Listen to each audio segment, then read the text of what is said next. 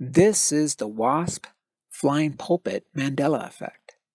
I bet most of you have never seen or heard of the Williams Aerial Systems Platform, WASP, or XJet, and also known as the Flying Pulpit, a functional vertical takeoff and landing aircraft that was abandoned by the U.S. military in the 1980s.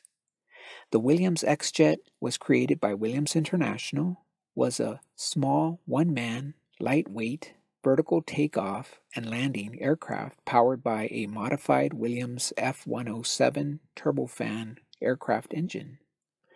The vehicle was nicknamed the Flying Pulpit for its shape. It was designed and operated to carry one person and controlled by leaning in the direction of the desired travel, together with the modification of its input power.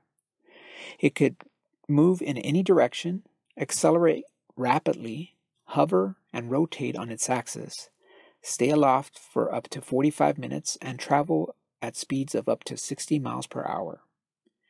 It was evaluated by the U.S. Army in the 1980s, but was deemed inferior to the capabilities of helicopters and small, unmanned aircraft, so the development of the XJet WASP was discontinued. I first came across this over a year ago, and I have never seen or heard of this Flying Pulpit WASP aircraft before. It blows my mind that we have had this technology and have not done anything with it. It's unbelievable. Here's my research. Take a look. Let me know if you remember this. Enjoy.